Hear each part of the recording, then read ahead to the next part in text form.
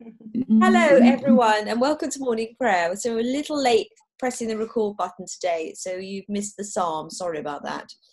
But it was, if you want to read it, Psalm 57, and it's a lovely psalm of praise. I was just thinking how wonderful is that verse 11.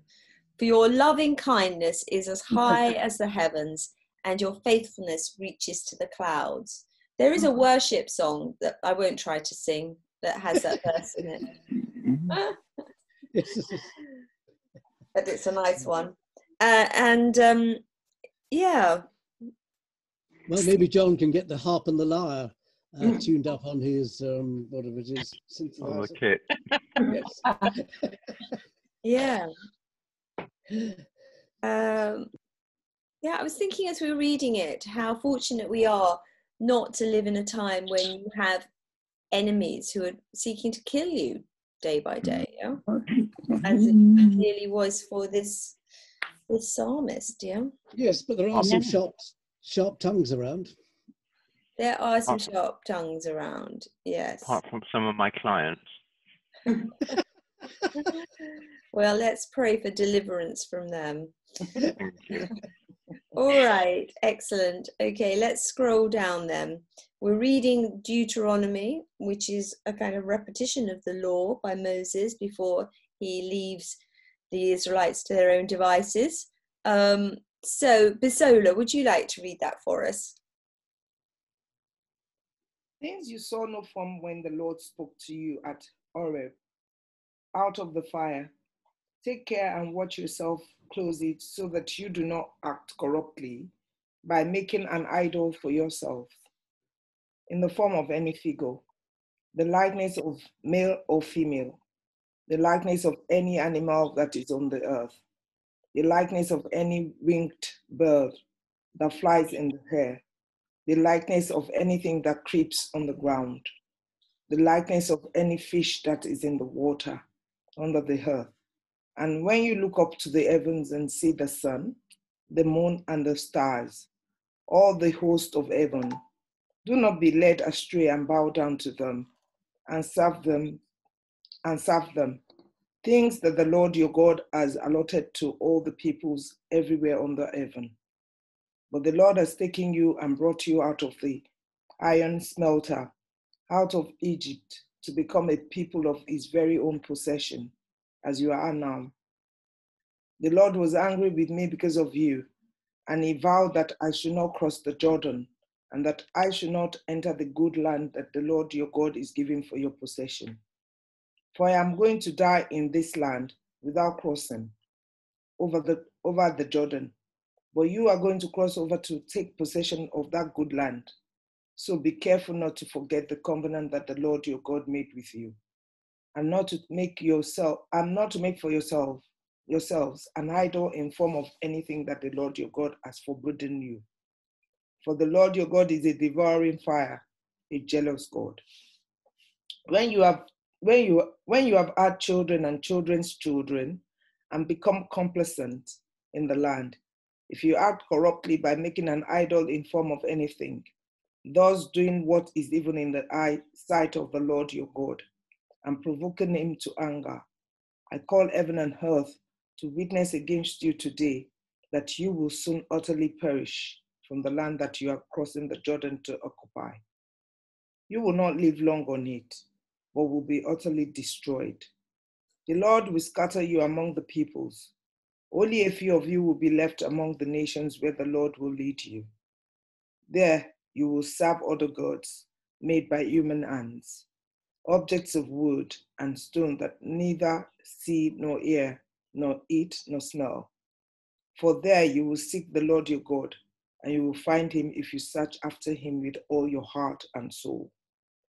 In your distress, when all these things have happened to you in time to come, you will return to the Lord your God and heed him. Because the Lord your God is a merciful God. He will neither abandon you nor destroy you. He will not forget the covenant with your ancestors that he swore to them. Great, thank you very much. So it's interesting here in the law how you get, like, you're not allowed to make idols or images. You know, the word in Hebrew for idol is the same as the word for image. And I think this is because God creates humanity to be his image, to be the idol. And we are supposed to be the image or the idol of God. We are supposed to reflect who God is. And so we're not supposed to create other images or idols, because he has created the image of himself, which is in humanity. We are called to be that image. Yeah. So it's quite an interesting piece. Anyway, yeah, Moses kind of clearly foresees that they are going to go wrong and have some trouble, but he's saying, you will turn back to the Lord and be forgiven. Yeah. So any thoughts about this passage? It's an interesting prophecy, really. He's prophesying what will happen to them. He is. He's prophesying what will happen. You're right, Elizabeth. Yeah, absolutely. It's a pretty stern warning. Utterly perish, utterly destroyed. Yes, that's what happens. Well, think of the Holocaust. In the 20th century, they were practically dismissed. Yeah. And that's just then. Forget all the times before that. I think it ends because the Lord your God is a merciful God. He will neither abandon you nor destroy you. So stay on path, stay on target, no worshipping false idols, and the Lord God will be with you. I think that's that. It ends on as Elizabeth saying, but it ends on a positive note. Yeah, it's like, don't stray from the path, because you're going to get yourself into trouble. Yeah. If you do, but you can get back onto it. All right, excellent. Okay, now with another passage from John, and John, like you, John Graham, you've got competition today. I have. We usually give the John passage to John, but we're going to give it to John Gill today. 2 Johns. Right. All right, John Gill. Yes. Well, sorry. We had yesterday. I think, John, you were with us yesterday, weren't you? Didn't you read the "Come and Have Breakfast" passage? Jesus and disciples on the beach. They've been catching nothing. Jesus says, "Oh, cast your nets on the side." They bring in a load of fish. Jesus says, "Come and have breakfast." It's such a lovely image of having breakfast on the beach. Jesus and his disciples. All right. So this Kathleen often has breakfast with us. Who does? John's wife. Oh yes, Kathleen. Indeed. She she enjoys her breakfast. Absolutely. All right. So John Gill, if you would continue this story. When they had finished breakfast, Jesus said to Simon Peter, "Simon, son of John, do you love me more than these?" He said to him, "Yes, Lord, you know that I love you." Jesus said to him, "Feed my lambs." The second time he said to him, "Simon, son of John, do you love me?" He said to him, "Yes, Lord, do you know that I love you?" Jesus said to him, "Tend my sheep." He said to him the third time, "Simon, son of John, do you love me?" Peter felt hurt because he said to him the third time, "Do you love me?" He said to him, "Lord, you know everything. You know that I love you." Jesus said to him, "Feed my sheep. Very truly, I tell you, when you were younger, you used to fasten your own belt and go wherever you wished. But when you grow old, you will stretch out your hands, and someone else will fasten a belt around you and take you where you do not wish to go." He said this to indicate the kind of death by which he would glorify God. After this, he said to him, "Follow me."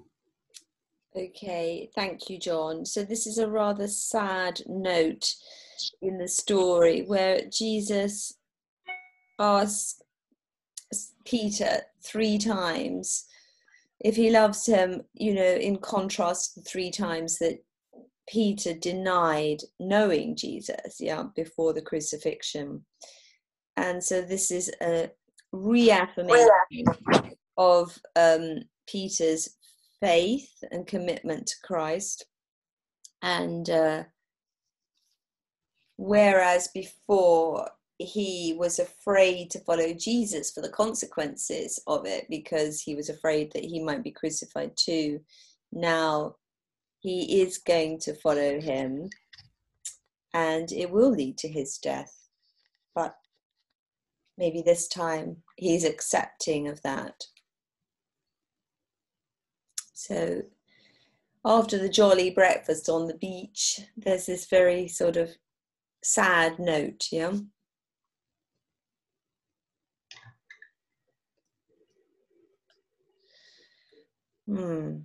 But also a charge to maintain who he is, and to let others, to be a leader, Yeah. so others could follow. To be a shepherd, yeah? Yeah, to be a shepherd, yeah. Yeah, absolutely. So yes, it is commissioning of Peter really as a shepherd, or as will come to be known, like a bishop, yeah?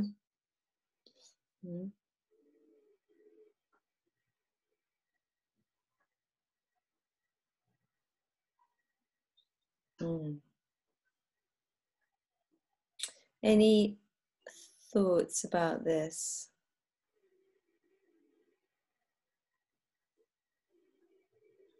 I presume he goes blind, or is maimed blind. Why do you say that? Because someone else will fasten you and lead you where you do not wish to go. So Unless you're talking about he's chained. Yeah, I think it just means that he'll be tied up and taken away. He'll be tied up and taken away to his execution, yeah? Yeah. And he is executed, well, we believe in Rome, yeah?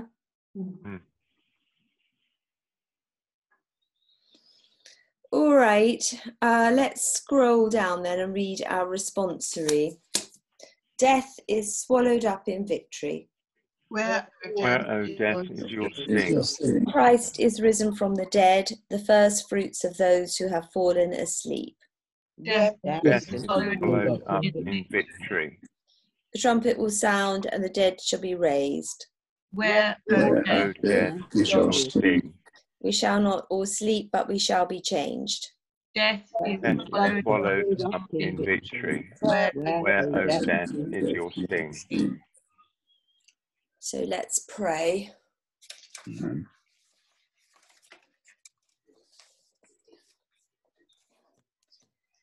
So, Lord, thank you for this beautiful morning. Thank you for this time together, for your word, for the wonderful story of Jesus' resurrection and the hope of eternal life that he brings. We lift to you those who are suffering, Gillian Figaro, Jenny's sister, and Jenny herself. Lord, we pray that Jenny will be released from this pain that she's experiencing.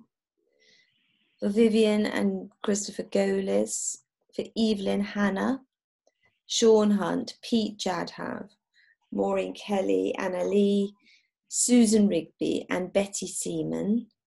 Also for John Walton, Dia Sharma and Susan Chamberlain. Bring healing and hope and comfort in the power of Jesus' name. Amen. Amen.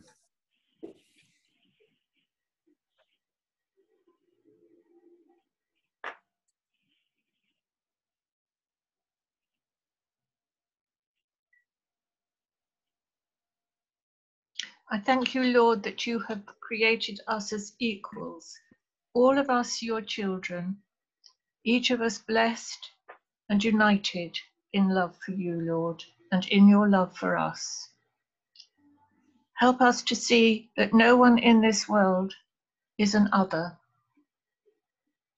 Unite us, Lord, and let us pray together in thanks for all you do. Amen. Amen.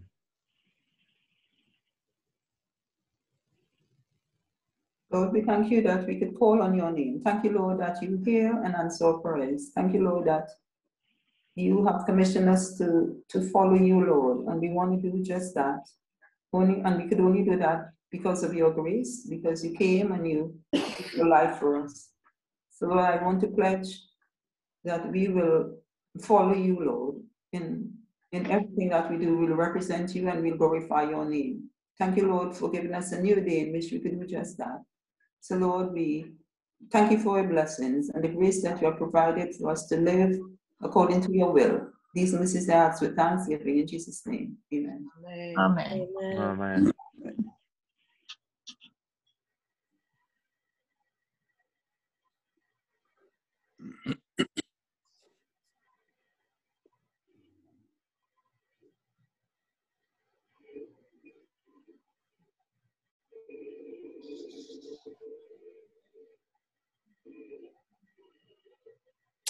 Almighty Father, you have given your only Son to die for our sins and to rise again for our justification.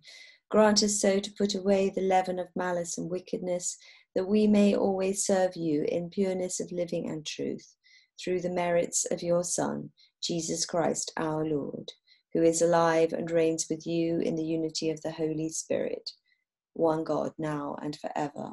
Amen. Amen. Amen. So, in using the traditional version of the Lord's Prayer, rejoicing in God's new creation, let us pray with confidence as our Saviour has taught us.